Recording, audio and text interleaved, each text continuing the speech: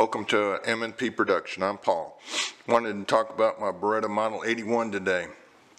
These guns were imported about a year ago. They came from PW Arms in Redmond, Washington, and were distributed by a couple of different distributors. I bought mine from AIM. I bought a couple of dozen of them. I'm an FFL dealer and decided to keep one of them because I thought they were one of the coolest guns to come down the surplus pike supply in a long time. They were like $225, and it's a heck of a value in my opinion.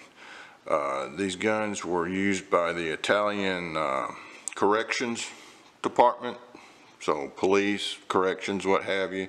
Some of them show some pretty good holster wear, some of them are like new. This one is really in nice shape.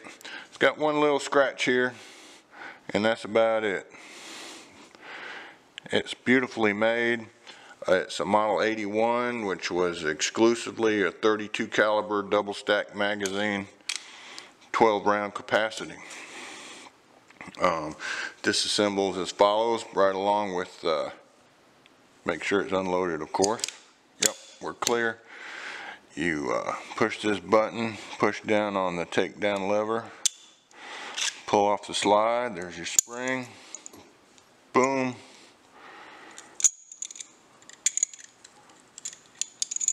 And the barrel comes out. There. Simple disassembly, hardly any wear on the inside. Barrel ramp shows hardly anything. Super nice guns. I don't know if these are still available or not. If you get a chance to get one, I would recommend you get one. 32 ammo is not too bad. Price wise, usually $15 or less. Reassembly is pretty easy. Put the barrel back in, slide it back, put the spring back in, slide it back on the receiver.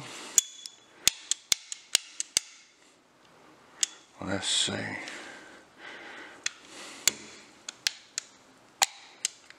There, the barrel fits in there really tight. There, you're loaded. Now, the tricky thing about these guns, they're old tech. Say you insert a loaded mag and you chamber around. Boom, you're loaded. Okay, you can engage your safety and carry it cocked and locked.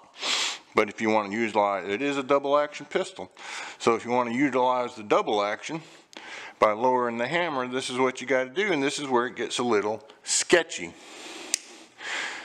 You've got to disengage the safety. There's no decock. You have to block the hammer with your finger and control it.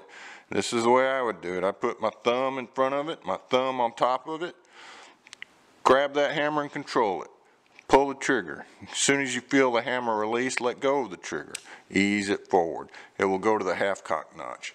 And you can carry it that way. You can also engage the safety and still have the safety function and the double action heavy first shot pull. First shot will be the heavy trigger pull. Subsequent shots will be, of course, single action. So that's the only downside. Personally, I think I would carry it empty chamber, loaded magazine. If I carried it, you know, there are better guns these days to carry. But for a gun to keep in a car or just to collect, I think they're great. I'm going to take this one out and shoot it for y'all, get some video of us shooting it. If you get one, I suggest you use European 32 auto ammo, or 7.65 Browning as they call it. Fiocchi or Gecko, the German stuff. PPU, the Yugoslavian, whatever that is. For some reason, foreign European 32 ammo is hotter and tends to function with a lot more authority and certainty in these 32 ACP guns. The US stuff seems to be loaded a little bit on the light side. The Remington and the Winchester, I'll have some malfunctions due to the slide not coming back far enough, or sketchy ejection, or what have you.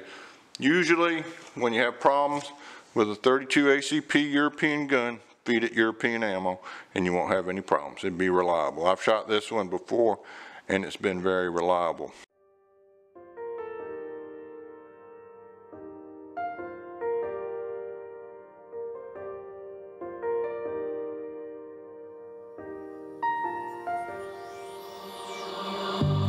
On this journey we will find our souls begin to intertwine. Your heart of gold, so pure, divine, and I lost myself within the fire, breaking free from my desire. A heart of gold forged to inspire. And it's been very reliable. So we'll take it out today and shoot it and see how it does.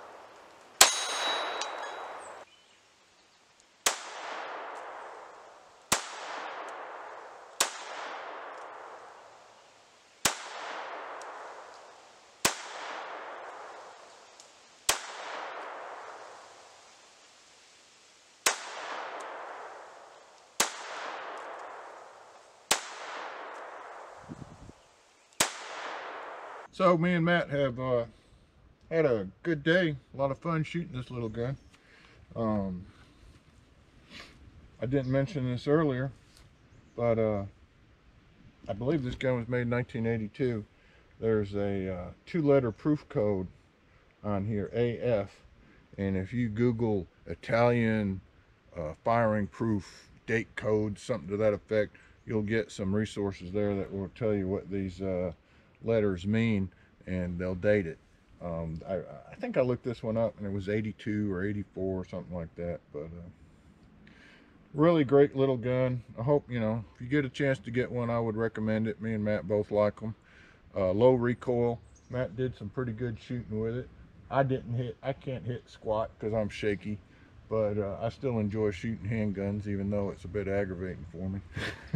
But it's a beautiful day here in Middle Tennessee, and we hope you enjoyed this little video. If you have any questions, just comment and ask. I'll get back to you.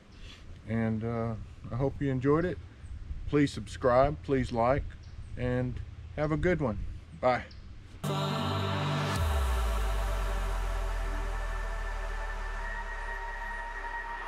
It's time.